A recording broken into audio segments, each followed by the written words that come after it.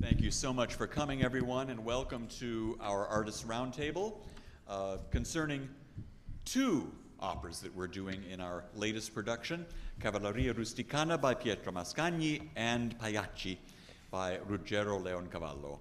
This is a pairing that we haven't done at San Diego Opera in many, many years. I haven't counted, but I was discussing with someone beforehand, being a San Diego native, and I'm sure many of you are, I have seen one performance of Pagliacci in my life, and it wasn't here.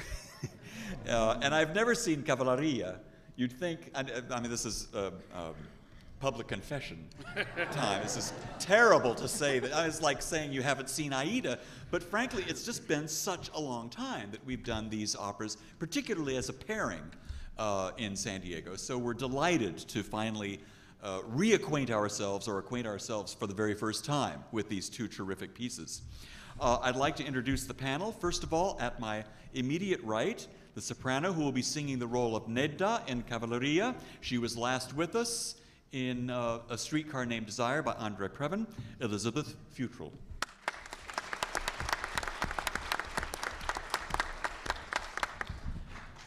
In the same opera, Cavalleria, singing the role of Turiddu, and evidently he's been here 12 times, Richard Leech. Hi, everybody. I'm going to go back to the office and count 12 times. Sounds wrong.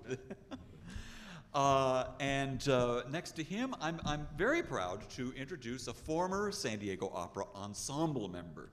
And for me, a first to have a former ensemble member here on the panel of the Artists Roundtable. She was last with us. She'd made her professional debut as a mezzo, but she's here as a soprano singing the role of Santuzza in Pagliacci. I believe she was last with us in La Cenerentola. Oops, Cavalleria. I knew I'd do that. Santuzza in Cavalleria, Carter Scott, soprano.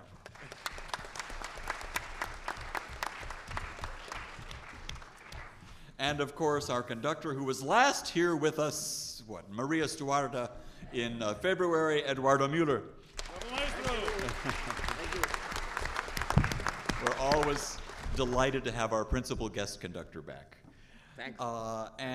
Next to him, our baritone singing the role of Silvio in Pagliacci. Is that correct? Thank you. Who was last here with us in La Boheme with Ricky the last time he was here, Scott Hendricks, baritone.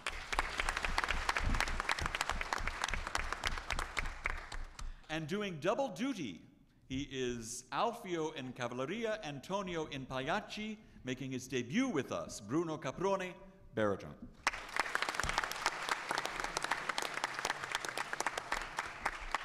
Now, Ian didn't actually tell me to do this, but he was so proud of the fact that he remembered that there was an Australian connection to the very first pairing of Cavalleria and Pagliacci.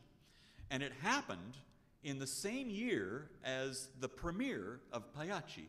You know, the operas are only 2 years apart. Cavalleria having premiered in 1890, and Pagliacci having premiered in 1892. There was an Australian impresario who was visiting Milan and happened to meet with Mascagni while they were rehearsing Pagliacci, and was so impressed with that work, he had already contracted with, I got it backwards again, with Leoncavallo to talk about bringing Pagliacci to Australia. He had already Yeah, and we jumped right in to help you, didn't we? Yeah, like that. Talked to Mascagni about bringing Cavalleria. So he was touring one act from larger operas. I think Faust was also on the ticket, and there were a couple of ballets, and I think on tour in Australia in November 1892 was the first time that these two operas were paired. The Met did it about a month later. But then throughout the early Met history, they often paired one or the other operas with one act from another opera. For instance, in the Met's records, you could find performances of the second act of Lucia and Cavalleria, which is very odd to us. But I want to be, I say that not only because Ian is very proud that his native country had something to do the pairing of Pagliacci and Cavalleria. But the fact is, there were a lot of people who were saying today, maybe it's time that they divorced. Maybe it's time that we paired them with other operas, and maybe not together. Perhaps that pairing, although it was fortuitous at the time, is not the best pairing. I thought it would be interesting just to explore the subject of these two operas being performed together, what the challenges are. Wouldn't it be easier to do something else that you could double cast? Because you can't necessarily double cast these two operas. They call for two very different casts.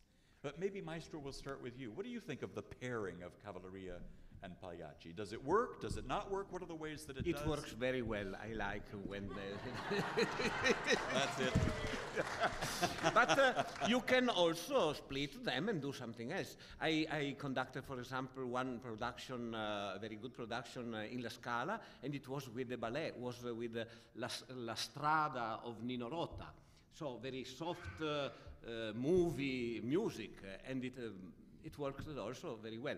But I think the reason why it works very well is because both the opera has been introduced, presented to a competition for one-act opera by the editor, by the publisher Sonzogno. And Cavalleria Rusticana won, and this opera didn't win, was not considered because Pagliacci is in 2 acts. So the competition was for one-act opera. But because the publisher liked so much the libretto and the music, he was interested in also publishing it and in performing it. And for this reason, there is an historical reason for doing it together. Then there are very not a similar, really similar situation, but very dramatic situation belonging to the Italian culture, to the South Italian culture that makes them, let's say, twin operas. But they are 2 operas, in the sense that the work that a theater has to do, that singers has to do, is really for 2 productions. Even the cost of the production is for 2. And it's very rarely the same opera. Both operas are sung by the same cast. And it takes an effort for the theater to do this production. But an effort that is worthwhile, in my opinion, because it's so beautiful, the Verismo repertoire. And these are, let's say, the best opera that represent Verismo. And I think in San Diego, and I think in all America, and I think even in Europe, Verismo is underestimated. So our task is not only to do a beautiful job to prepare well the opera, but is to convince the public, American public, to convince American general managers, to convince that this deserves to be done, to be performed. And there are many other operas like Andrea Chenier, like Fedora, like Catalani, Valli, that should be performed here and has not been done. So we hope to do a good job in the sense that he will convince it to do something else of Verismo. Mm-hmm. I think it's interesting that you spoke of a pairing of Pagliacci with La Strada. Was that right? La Strada, yes, a ballet with Carafacci. Which was based on the film, the sequence. Exactly, the same music. Because they're both slice of life. Verismo is... No, they are Pagliacci, because even in La Strada, Cavalleria is a Pagliaccio, a female Pagliaccio. So there is a very good connection even in that. Yeah. But these Verismo operas always seem to me to be slice of life of Italian, of a small Italian village. In the case of Cavalleria, a small Sicilian village.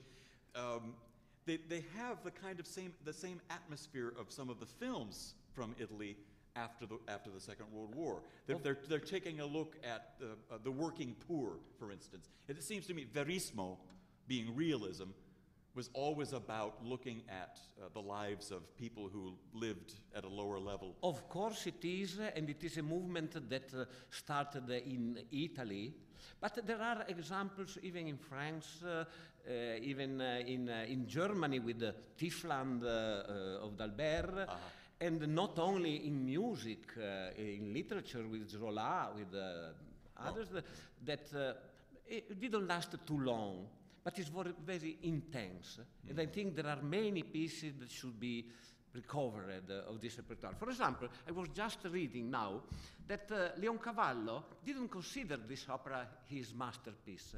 He considered his masterpiece the opera Roland of Berlin. Have you ever heard it? So it makes me very curious, very curious. Not even Bohème, which is a beautiful opera. Leoncavallo's Bohème is another opera that deserves to be performed. Yeah. And somewhere you can see it, but very rarely. But it would be very interesting in one season to do both of them to see how the two composers approach the same story. But I will go and see Roland of Berlin in some library. I'm afraid. Good luck finding it. Thank you. Let's start with Bruno at the end of the table. You're the only one on the panel who's doing double duty. Yeah. You're singing in both pieces. Are the challenges of the two different roles, Alfio and Tonio, terribly different? Is it a taxing evening for you? It is quite taxing, actually, vocally. It's also a good challenge because it's two different roles, but it's actually, in a way, three different roles because Alfio in Cavalleria, Tonio, and then Taddeo in the Commedia. So it's a great challenge as well, dramatically, one hopes, and vocally, very much so. I always wonder how a baritone has any steam left after Si Può, after the prologue of Pagliacci. Well, quite often any steam left after the duet in Cavalleria, before even Pagliacci starts, but one can look at it as a warm-up, but it's not really. It's a big challenge in itself, Cavalleria. And I've also heard colleagues say in the past that have done both together, never again. I've also said it myself, but as I've got older, it's become slightly easier.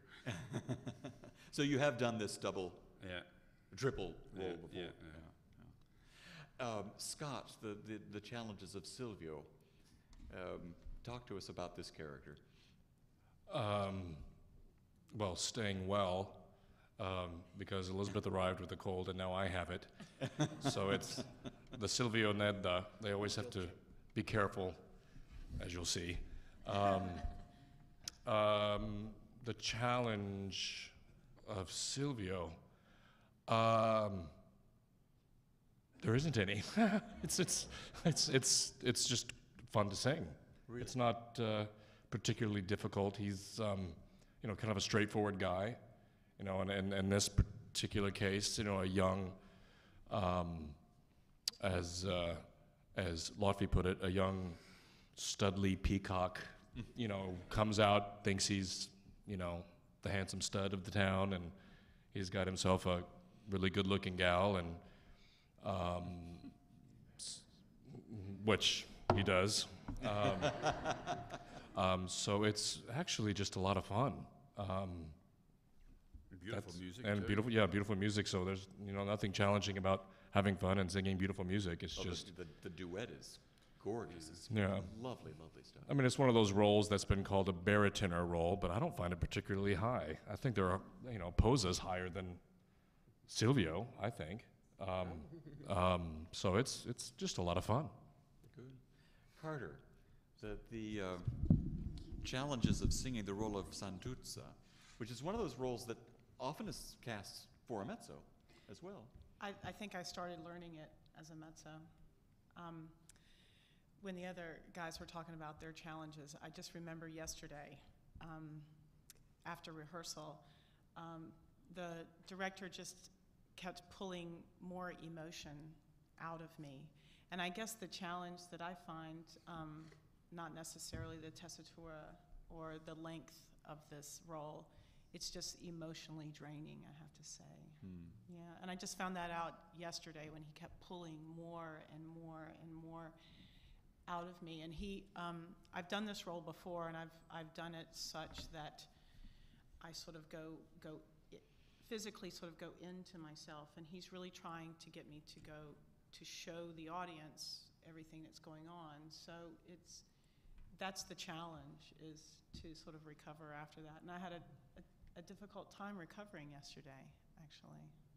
Yeah. Physically or emotionally? or- Emotionally, I would say, yeah. I consider myself a physically strong person, but yeah, I was just completely drained. Yeah. So that's the challenge, and it's good to find it out now, a week before. That's what Instead rehearsal's of- for. Yeah, exactly, and that's what Lotfi has asked me to do. He said, go as far as you can, and then I'll pull you back, and he's even pulling me further, so it's interesting. And then Turiddu, this is your first, Yes. right? Yes. And did you avoid it? Had you been asked to Absolutely. do it before, or? Well, those that know me at all know that I've always been conservative with my repertoire choices, always sort of being asked to do something maybe that's heavier than I want to sing at that age. And so this is another role that I wanted to wait until I really felt like it was right. And I'm really happy I did, because now I feel like I can jump in with both feet. It fits, it's fun, and I'm having a blast with it, so it's great. Interesting, talking about Lotfi, our stage director, Lotfi Mansouri, is it's really exciting how he is pressing us to try to get the emotion out of these pieces. And again, going back to how they are verismo pieces, they are real, very real pieces, and trying to find in these very dramatic pieces that essence that is great drama. And as Lotfi tells us several times over and over again, to the edge before it becomes melodrama. And so he's really finding that way to press us to the point within realism to get those emotions, but then so it's not overdone. And the great thing about the pieces, both of the pieces, is that verismo style is so evident in these pieces. So often, operas that we love have a style that is imposed on them that doesn't let every instant of the evening evolve in a very natural way. You have the Lucia Sextet, or you have, extended moments of duet or something that are somehow not authentic, organic, real. And that's not true in these pieces. Even an extended duet, every moment is real. And that's what lets this drama build and build and build, and these emotions come out. It's really exciting. Do you, and this might be something we'd open up to everybody too, do you think that is verismo more about the story and the libretto and about the setting, or can we actually talk about verismo music? Well, Is there if a you're going to ask verismo me, style of I don't know, because I'm not a great musical historian at all. I don't know any of the real answers. But from my perspective, verismo has to do with exactly what I was saying: our ability to execute a moment, a scene, an idea, an aria, in a real manner, and whether or not the style of the writing, of the music, of the drama, lets that happen. And some pieces let it happen better than others. And so for me, that's what defines verismo. I'm sure there are many other elements that Maestro can talk about that define verismo. But for me, that's what it boils down to. It is pretty challenging for a conductor to conduct verismo, especially the relation with singers, especially the relation with a certain kind of culture of singers, because it is so easy to lose the idea of what the composers wrote and just express your personal feelings. The task of a conductor in verismo is really to remind singers that everything what the composer wanted is written there. So I must not stimulate the singers. They are already stimulated by the words, by the situation, by the beautiful tunes that are in this music. I think verismo, from a conductor's point of view, must be treated exactly as Donizetti, exactly as Mozart, exactly as Verdi must be treated. everything is written, let what is printed sing and speak. And it will come out a wonderful drama, because the composers knew what they were doing. Of course, with different means. If you look at the painting of Giotto, it's not the same colors that Rembrandt used or that Picasso uses. But this doesn't mean that you must be extremely serious in respecting what the composer wrote. A different style. That's the richness of music, as in any other kind of art. But let me say a few words, because now I'm so sorry that Mansouri, Lotfi Mansouri, is missing, because he is probably the most important person not in the pattern, but in this production. He knows the piece so well. He is a musician, he is a theater man, and he has a great personality. And sometimes he even goes more far, not too far, but more far, touching also what my work should be, working musically with the singers. Well, I'm so happy that he does. First of all, because he is always so nice in asking me if I agree. Then I have only to say, yes, do it. And he does the job. And he does the job. Then I sometimes revenge saying, but don't you think that this movement is done too far, or is done? And we have a good speech, a good relation in this sense. But what I want to emphasize is how deeply Lotfi Mansouri is involved in this production. Even Mansouri himself, I never saw so much involved in asking to the last detail. Sometimes we, in the afternoon before doing this nice reunion, we rest a little bit because we more or less already blocked the opera. No, he wanted to rehearse just 2.5 hours ago. We finished rehearsing with him. He works like a lion. He gives 100% of himself. And I think if we will have success, it will be a lot because of him, I'm sure. Let's turn to Nedda. And this is your debut as Nedda in Pagliacci. So let's talk about the challenges of this role. Well, it is a first for me, and an exciting first for me. I don't venture, I haven't so far ventured into these Verismo operas at all, really, except for Musetta in La Bohème. But that's kind of different. And so it's a wonderful challenge for me, and I must say that I feel that I am in the best hands possible between Maestro Müller and Lotfi Mansouri. The two of them are giving me, as Maestro said, Lotfi is giving so much of himself and his ideas and his wisdom about this role and about this opera to me, and Maestro Müller is giving me the same from a musical point of view. So if I'm not the best Nedda in the world, it's not their fault.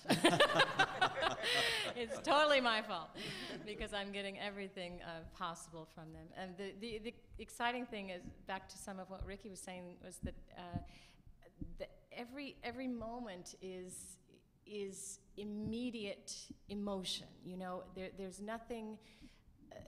I've sung a lot of Handel operas, I've sung a lot of bel canto operas, and you're sort of trying to invent and create the emotion for those operas. There is emotion, of course, in that music, but it's a different kind of thing. It's a more subtle evolution of emotion in those operas. And here it's you say what you mean at that moment, and then you change your mind and you say what you mean at that moment, and then you turn around and slap this guy, and that one stabs you in the chest, and you know everything is happening. I know, it's bad. It's happening sort of real time, you know, in this piece, and it's really exciting and challenging at the same time. But I do agree that the music underscores all of the drama. It creates the drama. The libretto, of course, is as important, but the way that the piece is constructed musically allows the drama to happen and unfold in this sort of real-time way. And so it's really exciting to try to put all that together and coordinate it as a singer and an actor. I should have mentioned that, of course, we invited Jose Cura to be with us as Canio in Pagliacci, but he doesn't arrive till tomorrow. So that's obviously impossible. And he had responsibilities, I believe, conducting responsibilities, I think, is what Ian told me in Germany. But we can talk about him. Because he's not here. Well, but we can talk about the character of Canio, who is really one of the stronger characters in Italian opera, it seems to me. And the challenges of that role, vocally, Maestro, wouldn't you say, are really, you need a tenore di forza, see? We need a tenore di forza, maybe even more in Cavalleria. We need, which in my opinion is more difficult vocally than Pagliacci. Really? Pagliacci is so famous, the beautiful arias, and Cavalleria too. But first of all, is longer Cavalleria role. Yeah. And then the tessitura, beginning just with the first aria, let's say backstage, that will not be completely backstage in our production, but is a tessitura that is extremely difficult, and in Pagliacci you don't find it. You find the good top notes, but then you go back in the tessitura and you sing in a normal tessitura. But let me say that Cura did a recording of the whole opera, and Cura did a recording of a few arias conducted by himself, of Pagliacci. Okay. His ideas are completely different than what I'm doing here. Will be very interesting. Will be very interesting tomorrow when he arrives, when we have our first musical rehearsal. Very interesting. It's interesting. And I'm the one he stabs, so thanks.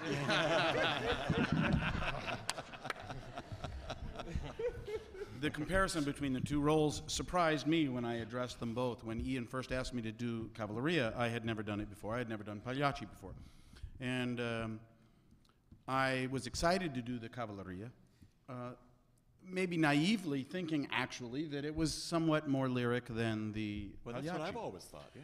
And in the interim period of time, I've had an opportunity to do Pagliacci a couple of times, and got to know it very well. And I learned that even though it's extremely dramatic, it actually is in many ways a more lyric role than is Turiddu. Lyric in the sense of just not heavy dramatic singing.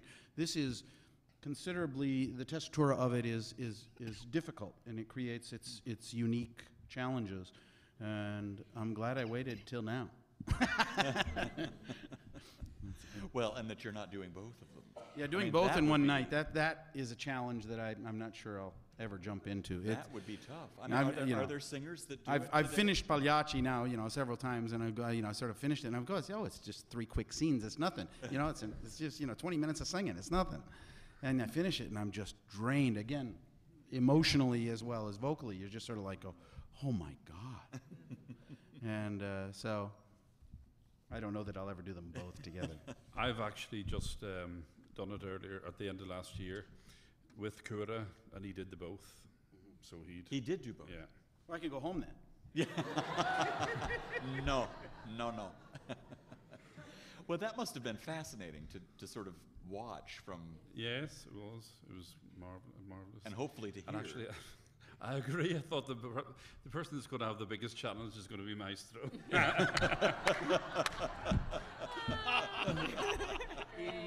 In my long career, I passed worse than that.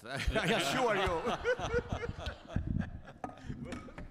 But very exciting, yeah, marvelous. Yeah. Very intense artist. Have any of you been involved in singing or conducting any other works by these two composers, by Mascagni or by Leoncavallo? I haven't. not in conducting, but in assisting other conductors. Yes, many of these. And there are wonderful pieces that I repeat should be done. For example, Iris, Mascagni's Iris is a wonderful opera. And for example, Fedora is another wonderful opera. And another opera that I like, nobody does, not even in Italy, that I like very much is Le Maschere. Le Maschere is another Mascagni opera with a fantastic overture and very beautiful music on the Commedia dell'arte. The characters of Arlecchino, Colombina, what we are doing in a small dimension in Pagliacci, but a full opera. There are many beautiful operas. I hope it should be a mission for many musicians and singers to rediscover this repertoire. Of course, you need a special kind of singers, because all these operas needs powerful voices, great scenic personality, and there are not so many in the world. But we can, as there has been a Donizetti Renaissance, a Vivaldi Renaissance, a early Verdi Renaissance, there should be, and I hope it will happen in the future, not too far, a rediscovering of this repertoire. I've not appeared in, but I've actually seen Leoncavallo's Bohème and also I Medici. Did you? Yeah, which was very good also. Very valid.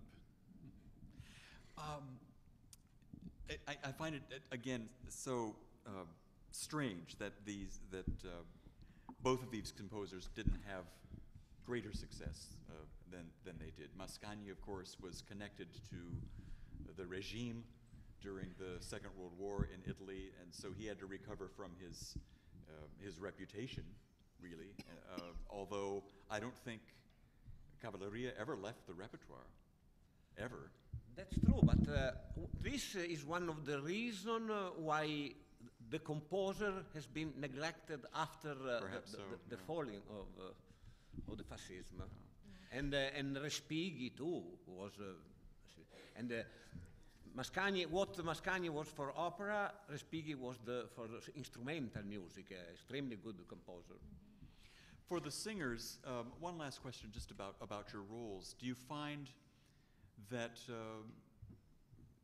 depending on which opera you're in, it's so difficult to talk about two operas at the same time, depending whether it's Pagliacci or Cavalleria, that these composers, at a very young age, because these were first efforts for both of them, knew how to write for the voice? Carter? I think so. I think it's, first of all, the lines are beautiful to sing. Take a big breath. Yeah, it's really beautiful music to sing. I just did a bunch of Strauss, which is beautiful to sing too, but you know, sort of completely different and completely the same. Take a big breath and go. You know, yeah, it's really beautiful music to sing. I cannot wait to get with the orchestra. I just really cannot wait for that, and I think that it'll just be lots of fun. Tomorrow morning. I know. I think that one of the reasons for the role of Turiddu, it tends to be thought of as a role that's for a mature singer, more mature vocally mature singer, is that in the writing, even what sounds like the simplest song, the Brindisi, there's wonderful, Viva il vino spumeggiante, he brings everybody to drinking. And it sounds like the loveliest little drinking song, as does the first little offstage aria that Maestro was referring to. But the tessitura is such that perhaps it has to do with the youngness of the composer. There's not built into it the sort of tessitura relief that comes with many other composers.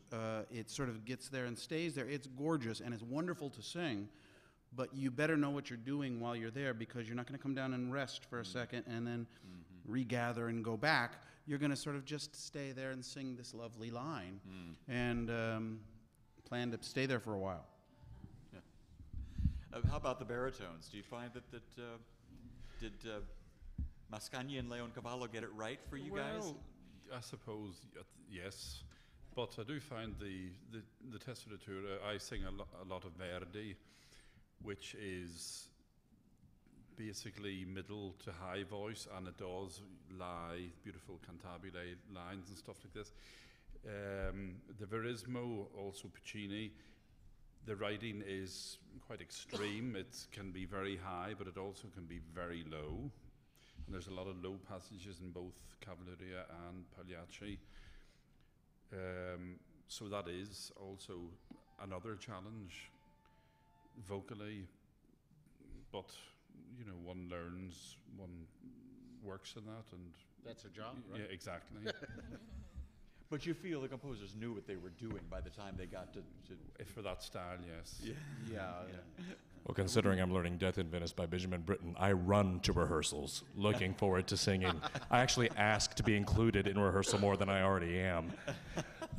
I think it's written beautifully. That's where when you asked earlier about the challenge of the role, I was thinking of it more, both dramatically and musically. Musically being that the way it's written is just, whenever you feel like something is made for you, you know what I mean? Silvio is just one of those that just always felt comfortable, and it's just really, really fun singing. So He just loves singing, laying on his back, making out with a soprano. That's right.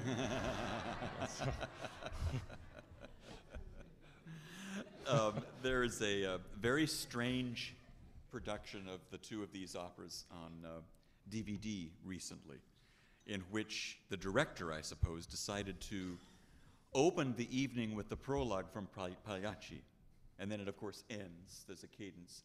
And then we go into Cavalleria. Interesting. And then we start with, the rest of Pagliacci when Cavalleria That's is interesting. over. So the prologue becomes a prologue to the entire evening, which is, it really, I thought perhaps they'd made a mistake, copying the DVD, or it just Was seemed... it in Germany? No, Spain. They do. Usually they do that. No, it's from the Teatro Real in Madrid. Very odd. Has anyone ever had any other odd experiences with either of these, with productions of these operas? Scott and No, I. but no, I know in Barcelona something worse, but I cannot tell the story because it's not for people under 16 years what they did. But I think the idea of the prologue to start with is it creates this thing with Pagliacci of a play within a play within a play. Mm-hmm. And so the fact that you're presenting the two operas, doing the prologue first, to me actually makes interesting. It's interesting. sense It's just to it. musically, it sort of made me a little crazy. But Yeah. you were going to say something about a production of. Scott, you have Was it Yes, Scott? Scott, Yes, go Scott, please. It wasn't me, it was Bruno. To show you how small the opera world is, 5 years ago, Bruno and I were both Fest in Cologne, meaning that we were part of the ensemble. And 5 years ago, we did a Pagliacci, a Cav Pag. I did the premiere. He revived it last year with Cura, and This season. Yeah. and then in this particular production, Silvio's a part of the audience from the very beginning, and he and Tonio have a confrontation at the beginning of the show during the prologue. Tonio stabs Silvio, and Silvio bleeds throughout the opera, and this traveling, this troupe that's traveling around are vampires. And the Commedia, the second act, we are dressed normally, but the audience are all in costume, not us. Commedia. Willkommen in Deutschland. Yeah. Genau. I actually liked it. Vampire. And ironically, the Cavalleria is totally traditional. Each Although it's the whole piece is set in the church, inside the church, so there's no going into church, you're already in the church, etc. And it also had its moments. Faint, damning with faint praise.